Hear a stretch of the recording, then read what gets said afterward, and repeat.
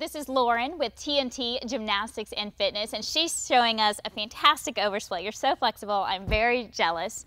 But this is over 180 degrees, and a lot of gymnasts go up on an 8-inch mat, and of course we want to make sure our toes are pointed, knees are straight. You never want to put your hands on your knees because you don't want that extra force moving down that could cause injury. So hands on either side, chest up, making sure there's good posture, shoulders are rolled back. And you also want to focus at this back leg. You want the kneecap all the way down toward the floor. Make sure that back leg is nice and straight.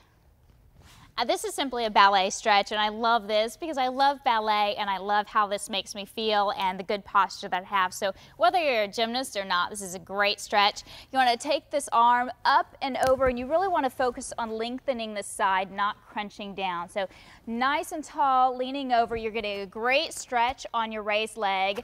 You're strengthening your base leg, and you're getting that nice long movement. And of course, you want to do this on both sides. And you'll have a great stretch that works all different body parts at once, so you get that multitask going and save a little bit of time.